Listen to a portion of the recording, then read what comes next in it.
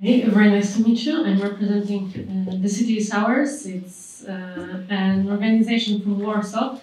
It's an urban movement, actually, and we exist since, let me count, 9 years or 8 years already? No, 9. And I'm a member of our organization since 8 years, so it's a long time for me. We are a rather big organization. We are 200 people. Or even more, but we are based on volunteering work. We hire only one person, which is the president of the organization. So what we do is practically reflecting the number of members we have, because we have very wide objects of interest. First of all, we work only in Warsaw, so we work on urban development of Warsaw. And two main pillars of our agenda are transport and environment. But it's not only that, because we are also highly involved with participation and social participation and transparency on a local Warsaw level.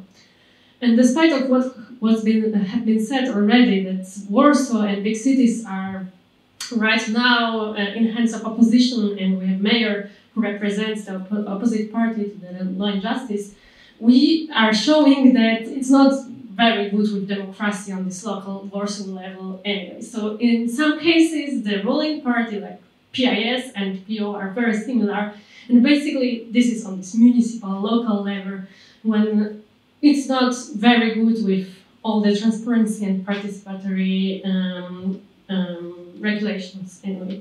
So what may be interesting for you, I may speak about one project. Unfortunately, we don't have a website in English, but 2 years ago we tried to find out how many local councillors and how many local politicians are hired also in the municipal companies, who are both working as local councillors and earn money as people who were elected, and then are hired in boards or committees of municipal companies, and they earn money because of their political connections. And we published a list of local councillors who earn quite a lot of money also because they hired themselves in the municipal companies. So, for example, we did this. What else? So basically, we are in opposition to the political opposition. We also run in local elections, and we have 3 local councillors in the district basic level. So we do not really collaborate with the city of Warsaw because we are in opposition, but, and this is the second point I would like to make, we started to collaborate when the war started in Ukraine. And for us, I think it influences us more than pandemics, because even before the pandemics, we did a lot of things online. Our work was based on online projects on websites, showing the connections, creating the maps, gathering the data. And only after the breakout of the war, we decided that we have to do something. And the first time we got support from the city and we got funding from the city was to open the common room, the place for refugees in our office. So right now it's also open on a nearly daily basis, or each weekend we organize the events for refugees. And also right now we are organizing the courses and for children and also for adults.